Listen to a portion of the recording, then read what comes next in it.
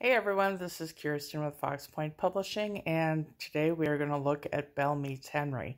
It is actually the first of a handful of books from the Adventures of Belle the Dog series.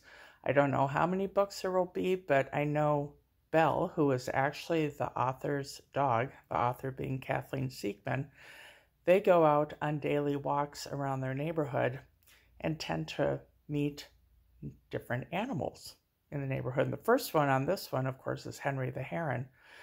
So a little story about how Henry would like to show Belle the neighborhood from his perspective. Of course, Belle is not a bird. So how are they going to, how is Henry going to be able to share this with Belle? Anyway, I'm getting ahead of myself. Comes in soft cover, comes in hardcover.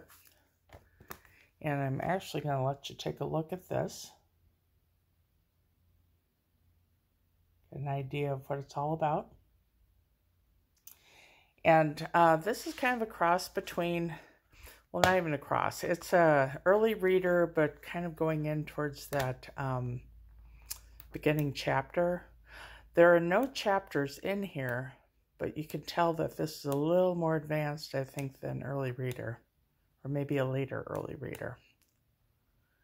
And those illustrations actually are from Kim Hanzo. And whoops, well, that went fast. But yeah, so it kind of, the Adventures of Henry and Belle, basically. And there you go. This comes out on June 10th. It is actually Kathleen Siegman's second book. Her first book, Ew Goo, which is reviewed in a different video, comes out on May 20th. And then this one comes out on June 10th. So 3 weeks in between.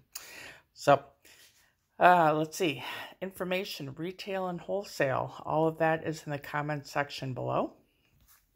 And if you guys have any questions, you can always find me at info@foxpointpublishing.com. And like I said, I don't know how many books will be in this adventure series, but I bet it'll be a good handful because she lives in a neighborhood that has a lot of animals. And Belle gets to go and meet all of them every day. All right. Well, thank you so much and have a good one. Bye.